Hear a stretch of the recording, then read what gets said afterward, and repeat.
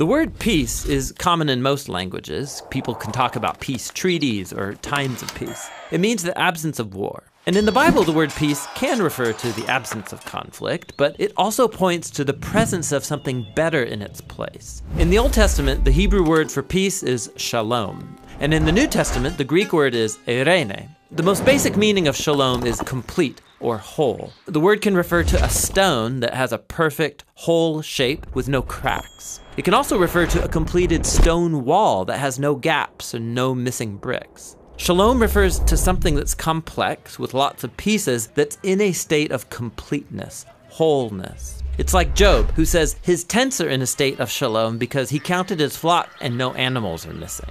This is why shalom can refer to a person's well-being. Like when David visited his brothers on the battlefield, he asked about their shalom. The core idea is that life is complex, full of moving parts and relationships and situations, and when any of these is out of alignment or missing, your shalom breaks down. Life is no longer whole, it needs to be restored. In fact, that's the basic meaning of shalom when you use it as a verb. To bring shalom literally means to make complete or restore. So Solomon brings shalom to the unfinished temple when he completes it. Or if your animal accidentally damages your neighbor's field, you shalom them by giving them a complete repayment for their loss. You take what's missing and you restore it to wholeness. The same goes for human relationships. In the book of Proverbs, to reconcile and heal a broken relationship is to bring shalom. And when rival kingdoms make shalom in the Bible, it doesn't just mean they stop fighting, it also means they start working together for each other's benefit. This state of shalom is what Israel's kings were supposed to cultivate,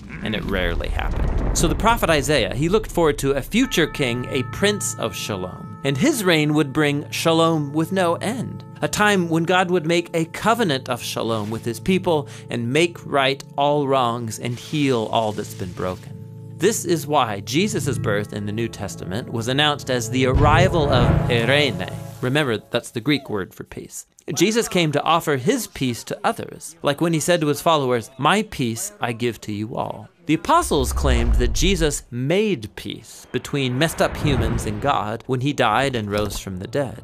The idea is that he restored to wholeness the broken relationship between humans and their creator. This is why the Apostle Paul can say Jesus himself is our eirene. He was the whole complete human that I am made to be but have failed to be. And now he gives me his life as a gift. And this means that Jesus' followers are now called to create peace. Paul instructed local churches to keep their unity through the bond of peace, which requires humility and patience and bearing with others in love. Becoming people of peace means participating in the life of Jesus, who reconciled all things in heaven and earth, restoring peace through his death and resurrection. So peace takes a lot of work, because it's not just the absence of conflict. True peace requires taking what's broken and restoring it to wholeness, whether it's in our lives, our relationships, or in our world. And that's the rich biblical concept of peace.